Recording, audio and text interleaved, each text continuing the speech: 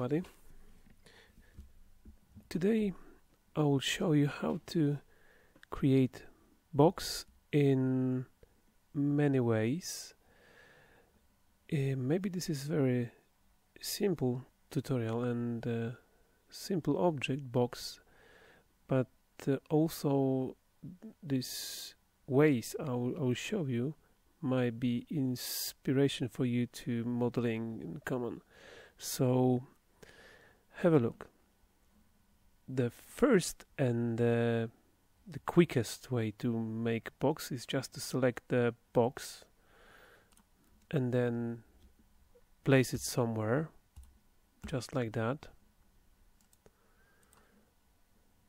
or place the same box in specific place, for example in from 0 coordinate system.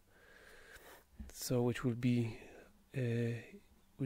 first point will be 0. You can write it here and confirm by enter, and then you can write dimensions. For example, let's let it be 50 millimeters. You look at this here, you're writing here 50 millimeters, confirming enter, and then you just doing the last, for example 40 millimeters, and you've got box which dimensions are 50, 50 and 40. It's good to remember that when you're creating 3D objects, always it's arranged that if it's created X, Y, Z, that direction. So remember that. So if you creating box just a simple way, it's always 0, X, enter, Y, Y, enter, and Z, enter. That's the first and the simplest way. Another way to create box is to create the basics, base. For example, base can be, for example, just a plain line here, or just a square, rectangle if you want. So let's start with the rectangle, and the same, we can start anywhere in a space here like this, or we can specify where you want to start. I always start from 0 point. So now I will start from 0 point, and the dimensions will be 40, enter, 40, enter, and I have rectangle. So now one thing I need is just to extrude this rectangle in specific and size. So let's find extrude curve is here. You can see when you just place the pointer under the icon, there is help command appearing, and then just select enter and then write 40, and this is the second way of creating box. Another one is to create line by line. So look, I create line from 0 point, holding shift and pressing tab and releasing them both, and then for example 40 in one direction, and then again shift and tab 40, and again shift and pressing tab 40, and you can finish at starting point. The loop will be closed, so the command will automatically stop. That was a little bit tricky because I have been using shift and tab. The shift, it's the same thing what ortho. It means that when you press ortho here or press shift on your keyboard, that will be the same. And tab, it's something which blocks one direction, All right, so we've got a rectangle made line by line, and now you just need to do the same thing. For example, you can extrude it here but won't be with caps, without caps, or you can extrude here 40. If you write -40, it will be extruded in a different direction. Look, -40. So this is also quite good information to use minus if you want to extrude in a minus coordinate system axis. Alright, this is the second point. You can also now create, for example, another line from 0 point, but instead of going somewhere, you just can change your view and then create, for example, let's create something else like a 60. In here with Shift, you place your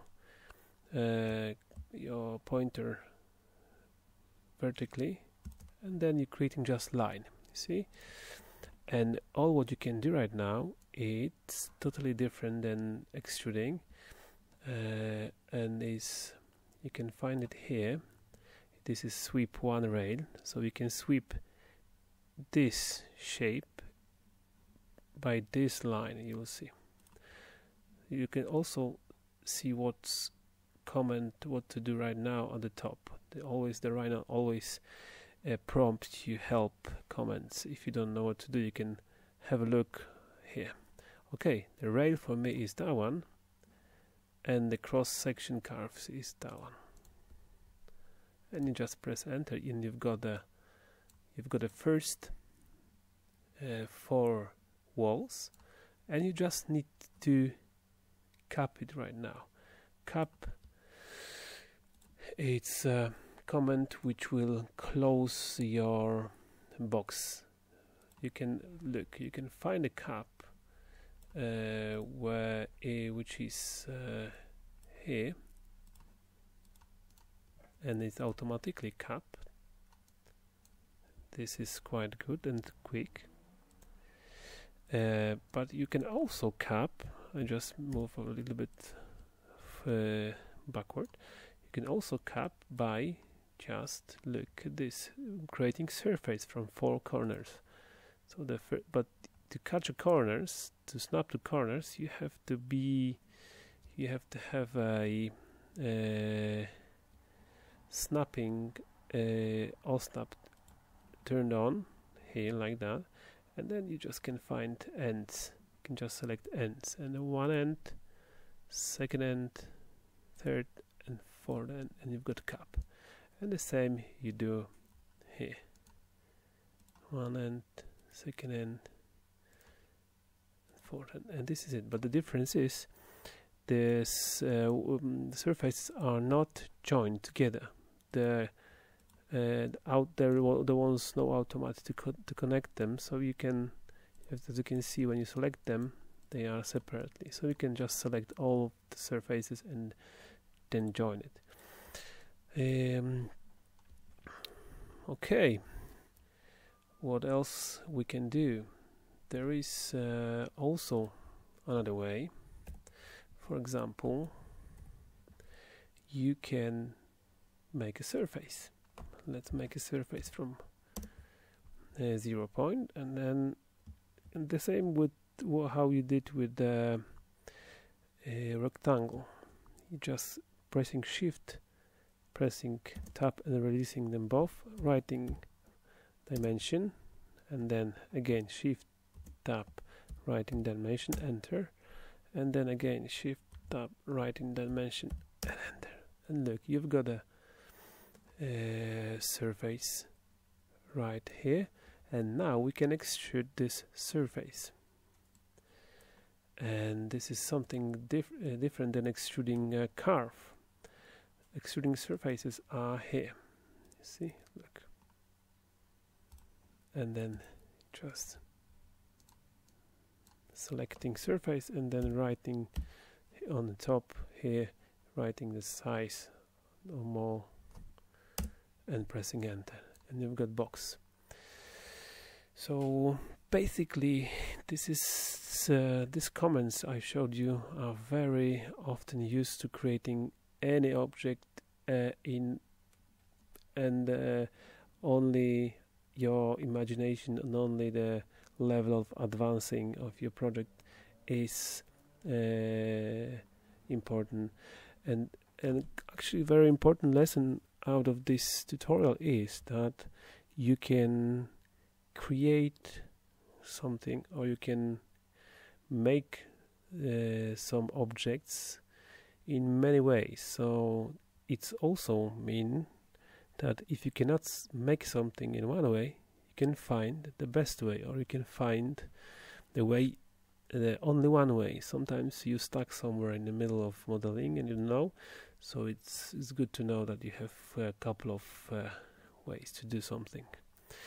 So this is actually it. I could probably find another couple of ways to create a box, but there's no point. You can find it out, and I'm sure after these tutorials you will be you will feel more flexible with creating primitives and objects. Okay, thank you very much. This is it.